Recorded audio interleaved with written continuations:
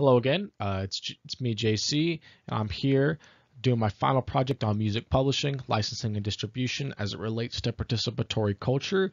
And I'm going to be talking a little bit about some of the ecology that stems as a result of how people participate in licensing, distribution, production, and the like.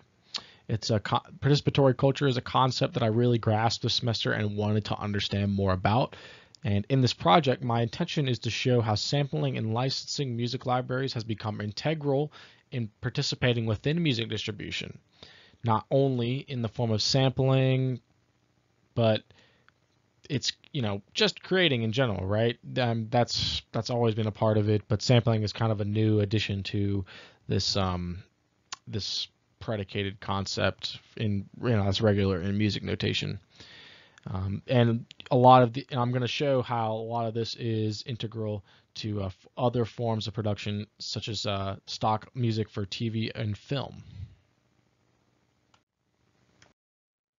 To begin this discussion, I got to ensure that you all understand why sampling and remix has been allowed and is popularized by music distributors, and especially applications that are contextualized music, where they want you to play with the music or get involved or cover the music to keep you engaged in the music.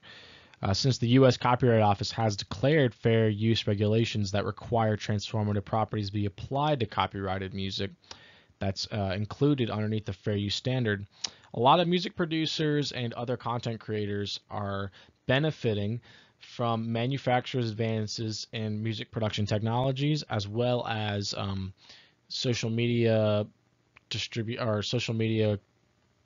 companies' ability to work with the Copyright Office and get certain content licensed on a use-to-use basis, or work directly with the rights holders. So it's a pretty interesting concept of remix culture today. We see it a lot on different social media platforms and, of course, in music. Sample packs are a definite result from this. If you have not seen those before, it's essentially where somebody puts together a group of sounds that they made and they release it either in the form of a track itself to be licensed, or one shots and small loops and stuff that other producers could use to complement a whole composure or arrangement. It's a way to make a finished product, these sample packs.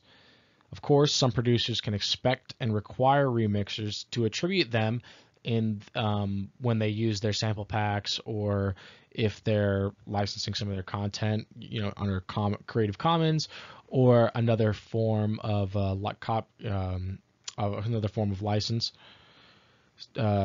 So to start at the conception of a copyrighted work sampled and remixed, one has to be particular in finding works that can either be remixed to the point of transformation or obtain permission from the original rights holder to participate in the music licensing of today.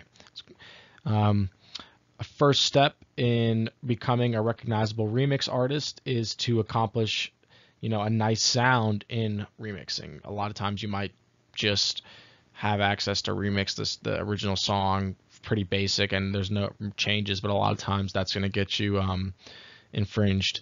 You're going to be infringing upon copyright if it's not licensed to you in a particular manner.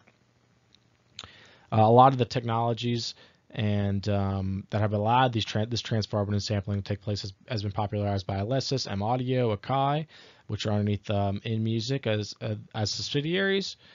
And they produce music production licenses and music libraries for license as well. So all this licensing is pretty important to remix culture. If we go back and we think of when Edison invented the phonograph, at the time it was all about selling individual units, right? It started with here's a phonograph, or the next it was here's a vinyl, now a cassette, or an 8-track. And today, after the digital piracy revolution, involving plenty of companies that came after Napster, as well as the Pirate Bay and other BitTorrent services, we have this new access. A lot of streaming platforms really are just access-based music libraries, and they're just services that were popularized because this all access, and a lot of these platforms benefit from a freemium software. Think of Spotify, right? The advertisers are paying are out to the artists if you're listening for free. Whereas if you are subscribing to the software, the artists are getting paid based on how many people are actually subscribing. So, but that's collectively, and it also sometimes is based on local competition. And if somebody else is getting more streams in where you are as an artist, they're gonna get a little bit more pay because more people are listening in that area. There's more users listening to them. So there's a whole different competitive system, that these new access based music services can develop, right? So there's a whole lot of competition for features on, just being able to share your playlists, and these features have helped these companies sort of diversify themselves, and Spotify has stood out from the pack a lot of the time.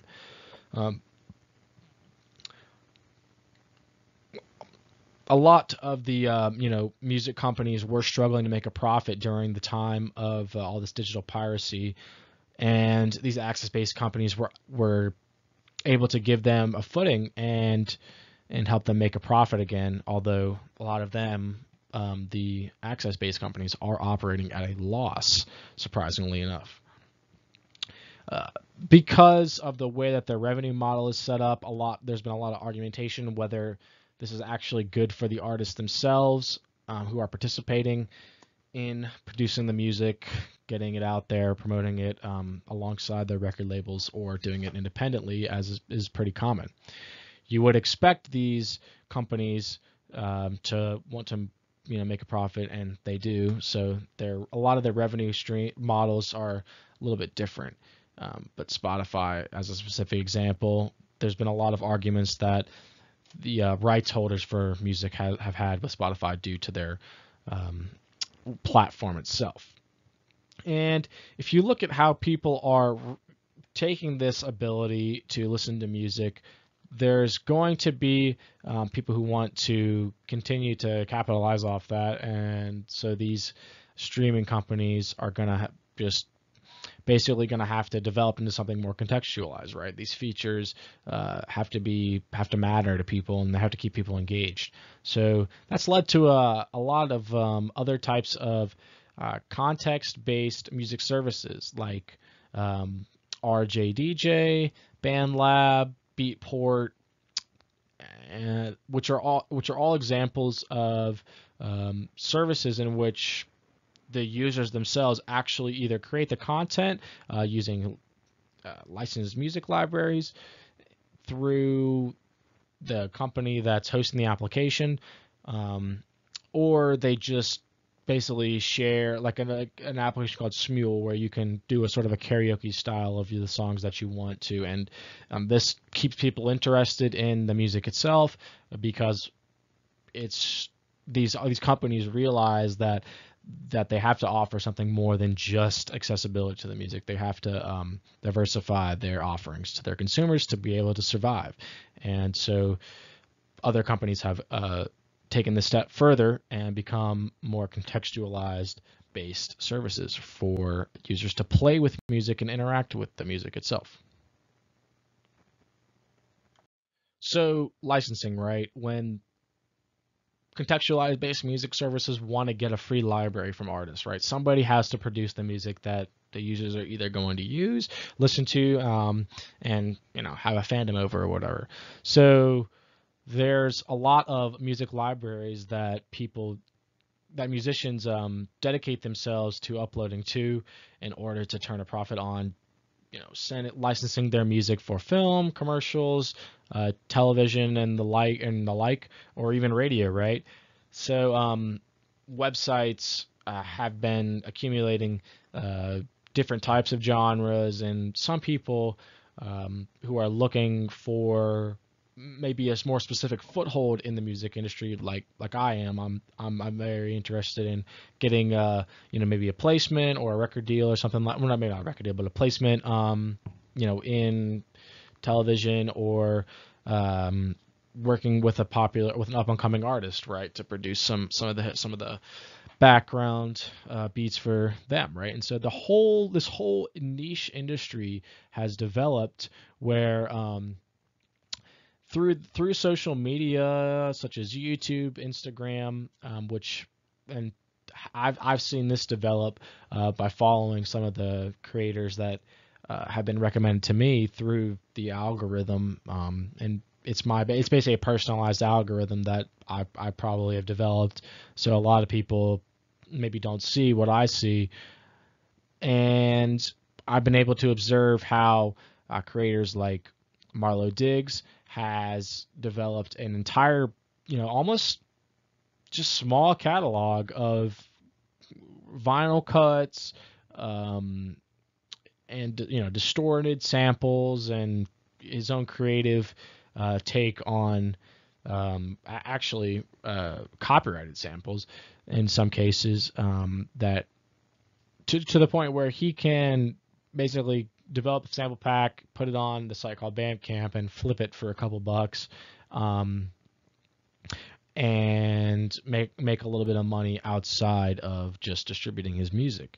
And I've seen people like Stu Bangas do the same thing on a different scale, where they have their own website, they're distributing music through Spotify and all that, of course, but also licensing sample packs and drum collections and different types of basically collectible items that outside of just merchandise that other producers can use to participate in the music distribution culture. So they're kind of like feeding back in, and offering music up and coming music producers new to the industry a chance to basically buy a non-exclusive license. A lot of exclusive licenses are reserved for sites like BeatStars, right? Where these, some producers pay a premium fee to have their content posted, and have unlimited uploads and have very detailed and specific contracts that are actually set up through some of these music libraries, one being BeatStars. There's a couple others, right? Like Beatport, they do the same thing. But it's specifically for EDM music. Another sample pack, music library that licenses specifically hip hop is called the Drum Broker. They basically it's like an invite only music library network where all these producers come in and they just centralize all their content on one platform where they can send all their listeners and attract more and more, and basically get more engagement through email campaigns and ads on Instagram, and basically reach more than just the sum of one creator's audience. So it's a pretty smart. It's a lot maybe what podcast networks do or radio networks do. So it's the same idea where you're aggregating all that, and like I said, other places do the same thing, but for like Beatport and stuff. And another great example of somebody who is licensing their content outside of the music industry, by just basically just creating songs and working with rappers and stuff is this guy named Jimmy Black. I found him on Instagram, and he does a lot of work for Akai, and basically does this kind of like self marketing for the company because he's so passionate about the products themselves. And I found that he's represented other brands, at marketing and promotions like NAMM, which is basically a big event where all of these music manufacturers get together and showcase their newest products, and they bring on some of the most passionate users to demonstrate their new products. And so this guy, Jay Black, as his Instagram name goes, he basically is one of those guys that gets out there and just gets paid or volunteers somehow, or I'm not exactly sure, but he gets out there and is working with the manufacturers themselves in an event marketing role, sort of quid pro quo, I guess, between him and the manufacturers. So there's a lot of different ways that you can license your time in a way, and license your content in the music industry. And it's all about participating and drawing in new users who are also wanting to participate, as in the case with these music libraries. Stock music libraries are really important for all types of industries, and is a way to tell a story, which is what, of course, all of these people are trying to make with music, right? If you're attracting rappers, then you're trying to make a story with the music, right? So that the rapper can tell the stories. You want to get them in that storytelling mode. There's a lot of ways to set the mood for music through license and make money through licensing. So it's a really effective way of showcasing participatory culture, and it's engaging consumers and to take on branded content. Much of the content has been developed without sponsorship by manufacturers, but over time, like I was saying with Jay Black, many manufacturers have taken notice of some of these passionate users and brought them on to be their promoters. And once again, this is beneficial to both the marketer and the manufacturer when these partnerships are developed. These participants are in the marketplace of ideas, and they can work together to better engage and meet the needs of consumers. Just wanted to let you guys know that I really enjoyed this class. I learned a lot about more than just participatory culture, but I'm hoping that my focus on it has brought you some insight into what I learned in my readings. The purpose in this was to show how the manufacturers that take advantage in the development of their products themselves produce an ecosystem in the marketplace that grows through the acceptance of licensing, copyright transformation, and originality of today's legal infrastructure that surpasses much conflict in the history of music distribution. Basically, all of this sampling is a revolution in the music industry, and it's just participants revolutionizing participants. Pretty crazy idea, but hopefully you understand it, and I hope I've made sense, and I hope you enjoyed the elongated talk that I've rambled on about. Thanks so much for your time, and I'm JC Belfi for IDS 3250.